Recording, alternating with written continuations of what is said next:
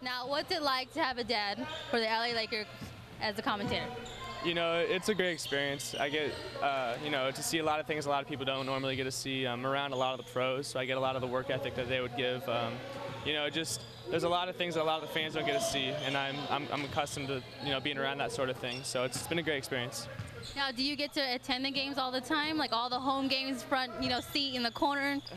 Well, I mean, I go to a good amount of the home games. I actually I traveled to Boston for the finals. I didn't go necessarily as planned, but it was a great experience. I try to catch as many games as possible. I stay home a lot to do a lot of work, but I'm there when I can be. It's fun.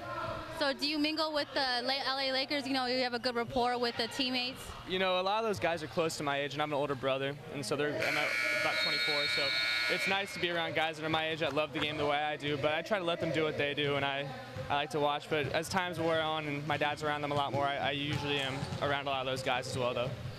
Nice. Now, this is Rico's Get Better League, and it's all about improving. So what are you trying to improve on today and throughout the summer? Well, I'm more of a guy who's going to make my teammates better and play a lot of defense. So while I'm here, I just want to make sure that I'm improving my one-on-one game, like my screen and roll, my athleticism, just an all-around improvement. I want to be able to get back into game shape and make sure that mentally I'm still aware of everything that's going on the floor. All right, you heard it. That's Joel Meyers Jr. Look out for him. He's about to blow up. All right, thank you.